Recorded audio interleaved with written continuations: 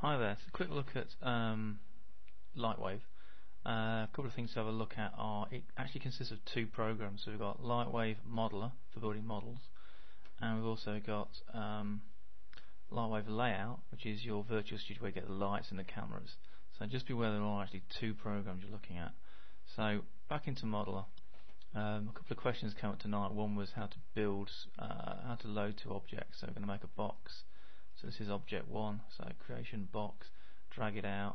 You can click and hold onto this so you can look around it and zoom around it. Click on the middle to move it about, and when you're happy with what you've got, then you just hit the return key and that makes it. So I need to go and save this. I'm going to save object as, and we'll call this box 999. Okay, and then we're going to go and file new object, just off screen. It's got file new, so we've got nothing in this thing anymore. Make a ball this time, and that will sort of do it to the ball, sort of roundish, not that round. There we go. And we'll say happy with that, and that's the enter key. T for move. We'll just drag it up. Actually, we'll F2 it. Press F2. That centers it. Then hold down that, and we'll just move that up. So in the modify move, got different tabs. Alright, and the question was, how do I get both models, the ball and the box, into one object? So let's go and save this out. So let's go File, Save your object out, and let's call this ball 999. Hit save. All we need to do, you can swap over, so you can see the box and there's a ball. So go to box 999. If you select nothing, if you don't actually select any of the, just drop that down. If you don't actually select any of the polygons, if you select nothing, you can deselect things by clicking a dead area over here. That deselects things. You can copy, so Control C, go Edit, Copy. Okay, and then we can go over to the ball. We'll go to a new layer. We're on layer 1. Click on to layer 2, and we'll hit paste. So Edit. I'm just going to paste. Okay, so now in ball 999 we have on layer 1 the ball and layer 2 the box. I'm going to put them all in one layer. Let's just see where we're going with this. So let's zoom out slightly, click and drag, T to move, and put it next to it. Okay, what we're going to do now is going to go and cut this out. So Edit, Cut, just slightly off screen, and go to layer 1, click on that, go Edit, Paste. And they're both in the same thing now. So now I can go File, Save Object As, Ball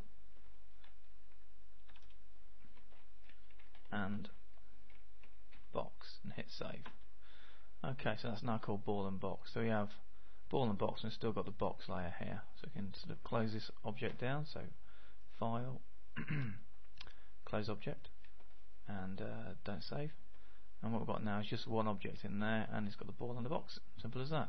Now, if we want to go and send this over to layout, so we're in layout over here, nothing's in there apart from your default camera and your default light. Go back over into modeler. On the right hand side, go and click. You can say send object to layout, and now you've got the object in layout.